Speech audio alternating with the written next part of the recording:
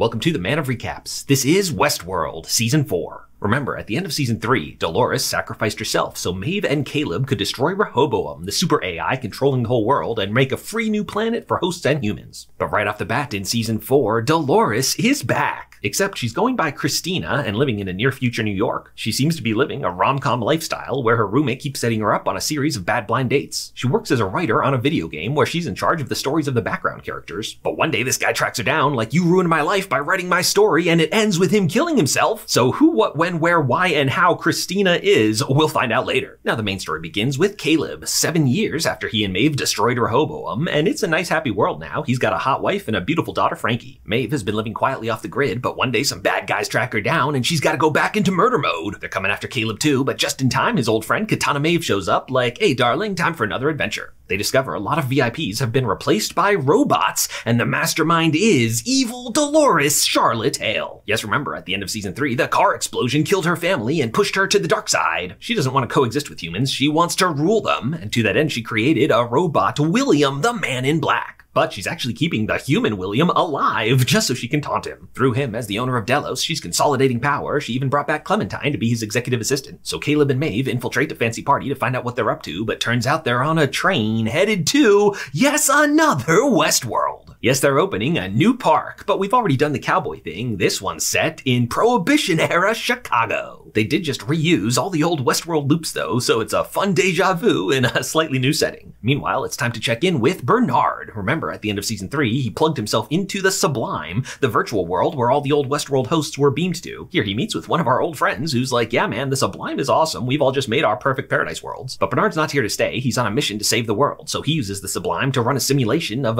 infinite variations of the real world, and he discovers that it always ends in mass extinction. Much like Doctor Strange, there is one way that he can save it. This took a few years, but now Bernard wakes up from his nap and we find the answer to a huge mystery. Stubbs got himself out of the tub. And once again, these two best friends are off on a bro road trip to save the world. Bernard has lived all these possible futures though, so he's doing the whole thing where it's like, don't get the pastrami, get the tuna, trust me. Pretty soon though, he hitches a ride from this cool rebel chick. He shows him Maze like, "Yo, we're friends." She doesn't trust him, but he's like, "Hey, I know you're looking for a super weapon in the desert. I know where to dig." Over in Gangster World, pretty soon Maeve and Caleb infiltrate the control center, but what's this? Fake Dolores leading a robot uprising. It's not real though, it's part of the game. They programmed in the Westworld massacre so guests can have a thrill. Finally, they get to the real control room where they're doing some strange experiments with flies. And they've got this weird tower that emits creepy tones below the level of human hearing. Yes, turns out they're controlling humans. And bad news for Caleb, they captured his daughter Frankie, so he runs in to save her just in time. But that's not Frankie, it's a robot copy. This was a trap. She opens her mouth and flies fly out. Oh, crawl into Caleb, gross. Yes, this was all Charlotte Hale's master plan. The flies infect people with the parasite that lets her control them with the tower. This new park is just a cover to start infecting people. It's ground zero of a worldwide mind control outbreak. But Maeve still has her superpower to hack any tech around her, so she overloads the tower, blows the thing up, and they capture Charlotte Hale. But as they're escaping, her enforcer, the Man in Black, is here to stop them. Maeve fights him while Caleb calls the maneuver, but now Charlotte Hale's like, "Hey Caleb, aren't you feeling a little mind controlled?" Yes, she's gonna have him shoot his friend Maeve, but Caleb fights it. Oh, shoots William instead. It's like, what? How'd you break free? And he's like, "I don't know, I just don't like following orders." William doesn't stay down though, so to buy time for Caleb to escape, Maeve hugs him real tight and blows up the explosives. But now while Caleb's waiting for his ride, Charlotte Hale's like, "So, do you remember what happened next?" Wait, what? Yeah, it turns out his men didn't show up. Charlotte Hale's men showed up and killed Caleb. That's right, this is not now. It's part of the interview to establish fidelity. This Caleb has been brought back in a robot body, and we're another 20 years in the future where Charlotte Hale has won the whole of humanity under her control. It's now apparent this future is where Christina Dolores is living, and it's also when Bernard woke up. This cool rebel chick is Caleb's grown-up daughter Frankie, and the super weapon they're searching for is Maeve. So the robot uprising is complete. Charlotte Hale has made a paradise world for the hosts by turning all of human civilization into reverse Westworld parks. It's been fun, but she's kind of bored of it now. She's got a new plan for transcendence, where they're gonna leave behind these human-like bodies and evolve to their full potential. Right now, though, she's dealing with a big new problem. See, there've always been outliers, like Caleb, who the mind control doesn't work on. They make it a game where they send hosts to hunt them down, but lately, any host who talks to an outlier goes crazy and kills themselves. So for this latest outlier, her right-hand man, Robo Williams, gonna take care of it personally. But the human resistance is here too. Whenever someone wakes up, they go into try to save him. Yes, it's just like the Matrix, but not virtual. The man in black gets to her first, but he hesitates, decides to let her talk, and now he's thinking about the nature of reality. So the humans bust in and save her. Mission success. As for Christina Dolores, she's on another date, but she drops her lipstick and oh, someone's picking it up. It is Teddy! Yeah, he's back! But he's not just here for romance, he's here to help wake her up, fills her in that she's not like normal people, and helps her realize she can control people around her. Soon she discovers she's not writing for a video game, she is writing the stories of the people in the real world. So Hale brought back Caleb to figure out why mind control doesn't work on the Outliers, but he doesn't know, and if he did, he wouldn't tell her. She's like, hey, that's fine, one of you will tell me eventually. Yeah, she's brought back a bunch of Calebs. And remember, putting a true human mind in a robot body doesn't work, they always break down. So this latest Caleb has an epic escape attempt where he finds the other Calebs that didn't make it as far, but this one was waiting for him here like, hey man, use me to break your fall. So this Caleb's made it farther than ever, finds a radio, and reaches out on the frequency to his daughter. I love you, baby. I'm so proud of you. I know you're gonna win. Of course, this whole escape was Charlotte Hale's plan too, to see what he would do if he escaped. And she's like, wow, you just radioed your daughter to say I love you? This was a waste of time. So Hale brings back one final Caleb, but she doesn't care about Outliers anymore. She's done with humanity. She's gonna shut down all the parks and do forced transcendence for all hosts. William, though, is not interested in transcendence. He likes his fleshy body and hanging around messing with humans. Especially since he talked to the Outlier, he's having a crisis of who am I, so he goes to talk to his human self. Hey, human me, what would you do? And it's like, hey, I'd burn this whole thing to the ground. Yeah, you know what? You're right. So he finally kills human William. Now, Frankie and Bernard are trying to bring Maeve back online, but when her rebel friends get there, she shoots Bernard like, yeah, man, I figured out you're a robot. I can't trust you. But Bernard's like, hey, me and Stubbs are good robots, but one of your rebel friends has been replaced by a bad robot. And pretty soon she figures out which one. They're having a fight, but then Maeve is awake and takes this guy out. It's like, well, that's been a good nap, darling, but time to save the world again. First, Bernard takes Maeve to the Hoover Dam, which has been turned into a massive self-sustaining server room.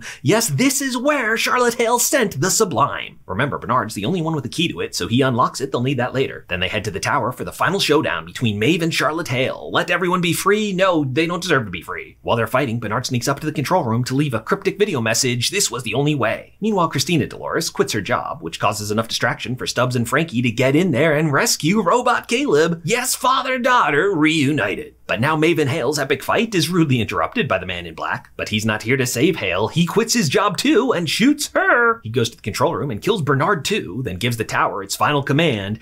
Everyone kill each other in a massive battle royale. His philosophy's like, this whole world sucks. Let's just burn it all down. So Charlotte Hale's Paradise Sims game has been replaced by William's Fortnite. Charlotte's not done yet though. He missed her memory core, so she puts herself in a new metal robot body and is ready for battle. He destroyed the tower though, so she can't override his last command, but she finds Bernard's video message. He's like, hey, I know you wanted to make a good world, but you made a bad one and it's gonna end now. But there's one hope for the future. It is Christina Dolores. Turns out she's not really here with a body. She is just plugged into the computer monitoring it. She's now completing her journey of self-discovery. Turns out she led herself down the maze to self-awareness. So now Charlotte grabs her pearl, flies over to the Hoover Dam. She's gonna put her in the Sublime. But William got here first. He's gonna delete the Sublime to destroy everything, and they have their final shootout. Meanwhile, back in the city, Frankie, Caleb, and Stubbs are trying to escape. They're interrupted by Clementine, who kills Stubbs now. Then Frankie kills Clementine too. Yes, everyone dies in this finale. Robot Caleb gets his daughter to the escape boat, but it's like, I can't come with you, baby, because my body's all falling apart. I'm a robot. So they have their tearful farewell, but Frankie's gonna be okay. Back at the dam, William's winning, but Bernard knew all this would happen, and he planted a gun there for Charlotte Hale to now grab and take him out. So evil Dolores Charlotte Hale saves the Sublime and puts good Dolores in there. She really thought she was doing the right thing, creating a perfect world by enslaving humanity, but now she understands that didn't work,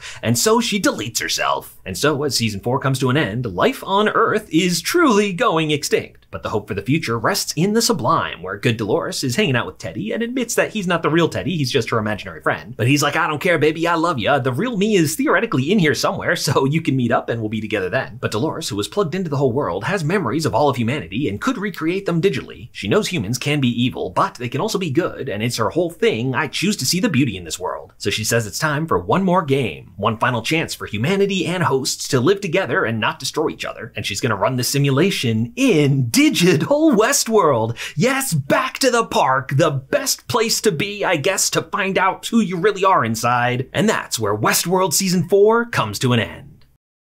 If you like this recap, hit that subscribe button for more of the best recaps of TV and movies.